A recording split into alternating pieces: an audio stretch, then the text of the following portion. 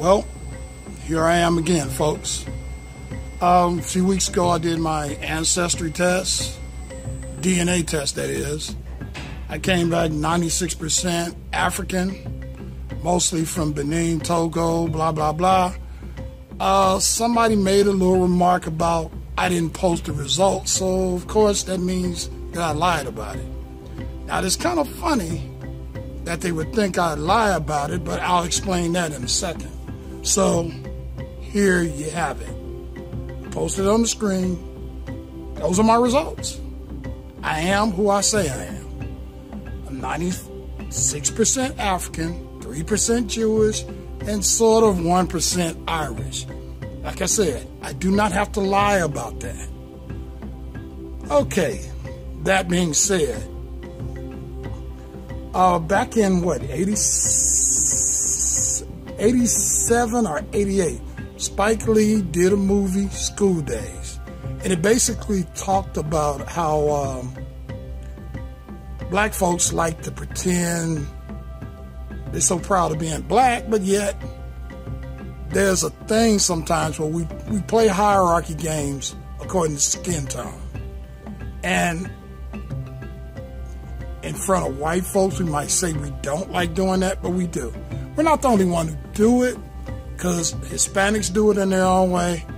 In the Desi or Indian community, they really do it.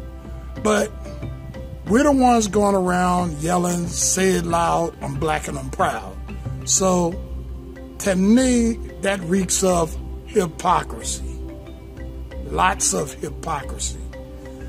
I have a friend of mine that, I'm not going to say I have a friend. I have friends that always let me know about situations where race plays a part, where we're getting the short end of the stick or somebody made a remark or whatever.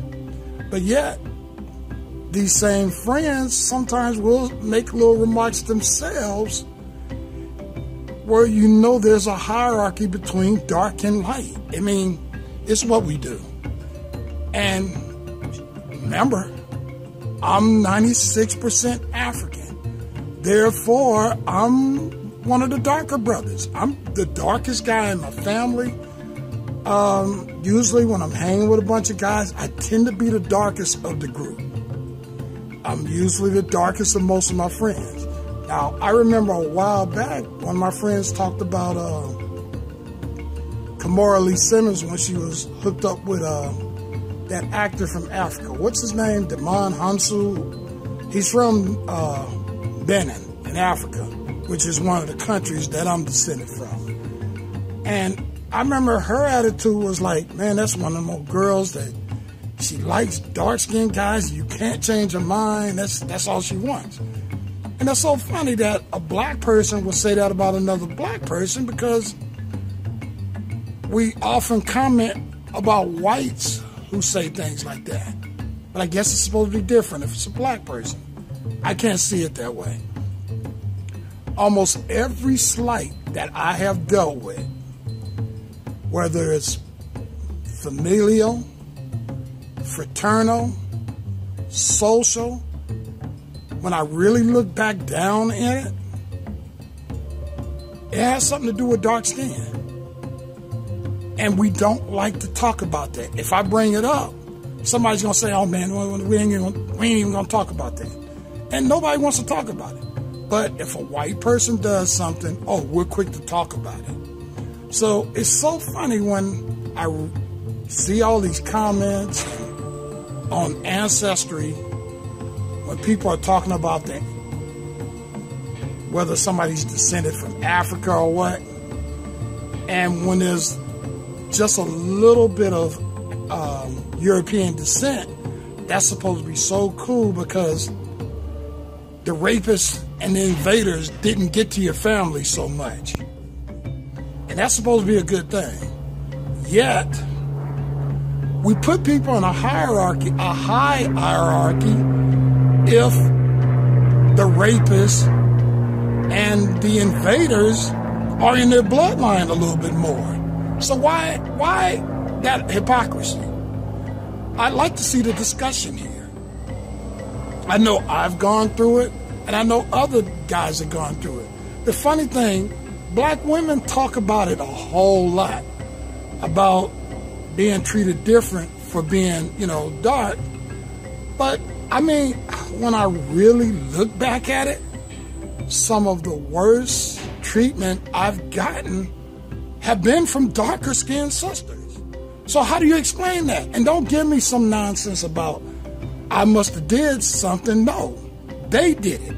And they did it because I was a dark skinned brother. That was it, plain and simple. And it's funny, I always known that, there's some girls that just like dark brothers.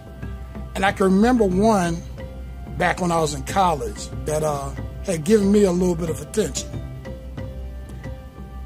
She was kind of, I'm not going to go into details, but she had a little status. She had friends around her all the time. Now, I noticed if she was with her friends, she never spoke to me. But anytime that me and her would be somewhere by ourselves, whether it's in the library or somewhere around the dorm, she was the friendliest person in the world. She couldn't be friendly like that among her peers. And I know it was a status thing. Now, had I been an athlete, had I been Greek, well, fraternally that is, because I wasn't Greek at the time, I know it would have been different. I know for sure it would have been different. But I didn't have status. She couldn't talk to me. So it's the hypocrisy about this. Is it bad to be more African? Or is it bad to be more European? Because when I see all these comments on here among black folks, it's supposed to be bad to be more European, but yet the way you treat people who are less European speaks volumes. It says it all. And before somebody comes saying that I hate myself for being a dark-skinned brother, no.